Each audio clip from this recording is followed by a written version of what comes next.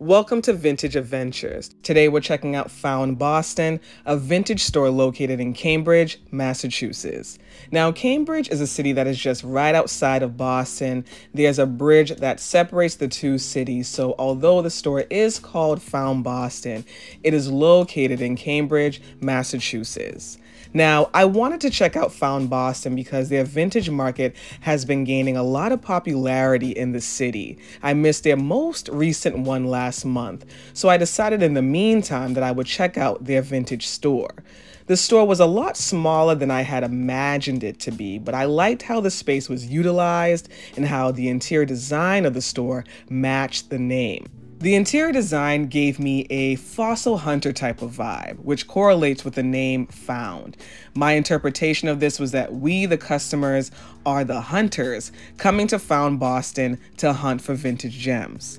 The store had a well-curated selection of authentic vintage pieces, and although most of the pieces were at a higher price point, I was expecting that because vintage stores are typically higher in price point than thrift stores. So oftentimes we hear people state that thrift store prices are increasing, and although that is absolutely true, we oftentimes also see that people confuse vintage stores for thrift stores.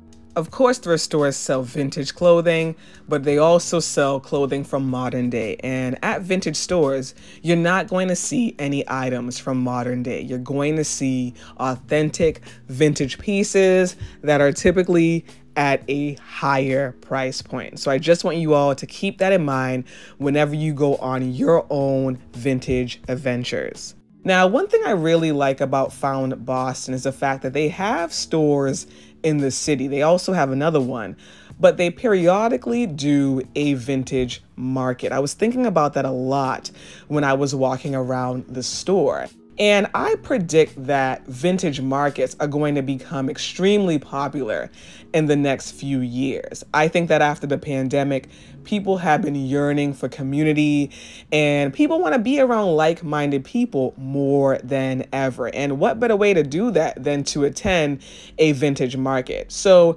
if you're someone that has been yearning for community and you really want to be around like-minded people and you love vintage fashion, I recommend that you check out any vintage markets that are happening in your local city or state.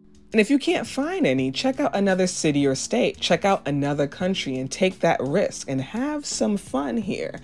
But I think that vintage markets are just a great way to not only get some amazing vintage gems now, but to connect with some amazing like-minded people and to be a part of a community. I think that life is about being a part of something bigger than self, right? I think that life is also so much more beautiful when we are connected to a community and we are around some really amazing people. So attend some vintage markets, socialize, and get to know new people, even if you're somebody that is shy or if you're somebody that can be introverted. I am sure that somebody will approach you and it will be the right person that will come up to you and they will truly make your day and make your experience worthwhile.